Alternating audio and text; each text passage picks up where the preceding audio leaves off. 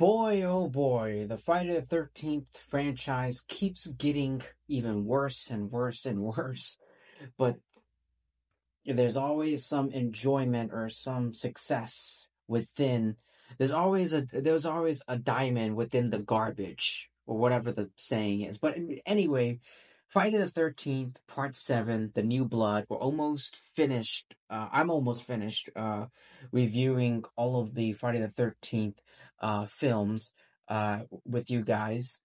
But here we have Jason Voorhees, and it's set 7 years after the events of the previous film, and the plot follows a psychokinetic teenage girl who unwittingly releases Jason from his tomb at the bottom of Crystal Lake, allowing him to go yet another killing spree in the area. What a surprise!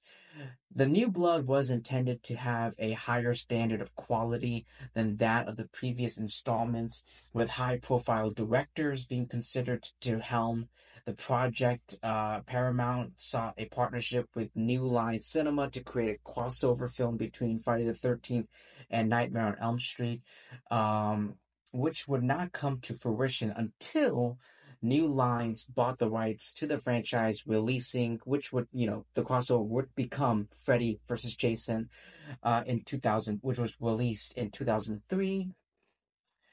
But yeah, after several failed concepts, screenwriter Daryl Haney suggested an idea akin to Jason versus Carrie, in which Jason would battle a teenage girl with psychokinetic, like pretty much she's a telepath, like a telekinesis. She has telekinesis superpowers. I almost said like a psychic, but I'm like psychic is someone who reads your thoughts, not like move things with your object, which is what the girl does in this movie. But yeah, this is probably yeah. I mean, I don't know what else I can say with you guys. I mean, this idea of Jason, fighting, going against fucking Carrie, a Carrie type character. It's stupid. I don't understand. And I don't think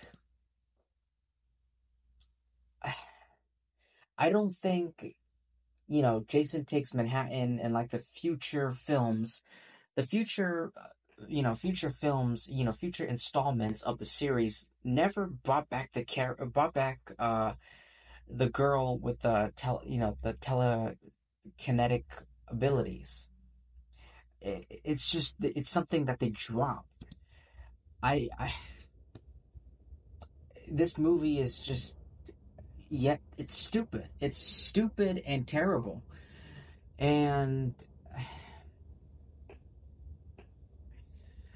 the finale is weak. It has, the New Blood has a weak finale with predictable. This film has predictable killings, and it does have a misogynistic subtext on the entire Friday the 13th series. The plot line is repetitive, and to the point where this entire franchise has become tiresome and implausible, with campers repeatedly coming to Crystal Lake despite the repeated slaughter of visitors.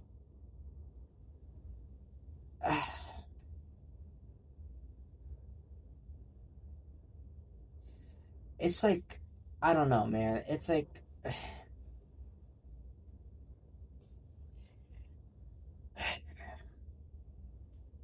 this like horrific moments. I'm trying to like really think about this film. Sorry if I'm like pausing here and there. I apologize for that. But I'm like really trying to mentally like repicture this film in my head and like really try to break it down. This film has some graphic mutilation. There's some sex sequences.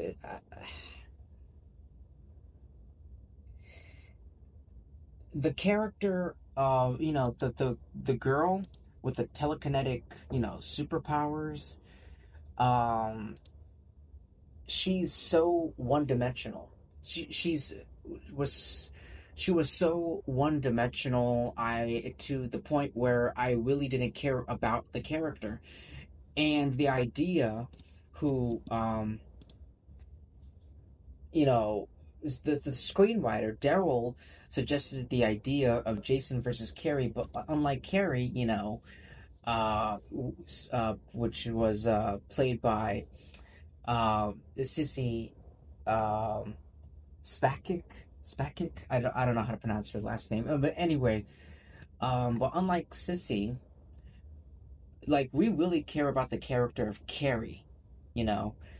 Here, do any of us care about Tina?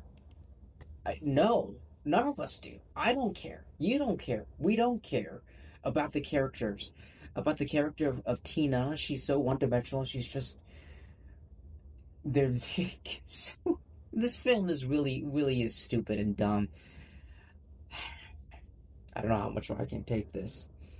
But anyway, ladies and gentlemen, that's all I have to say for Friday the 13th, A New Blood. This entire Friday the 13th franchise is just repetitive, it's stupid, and it's tedious.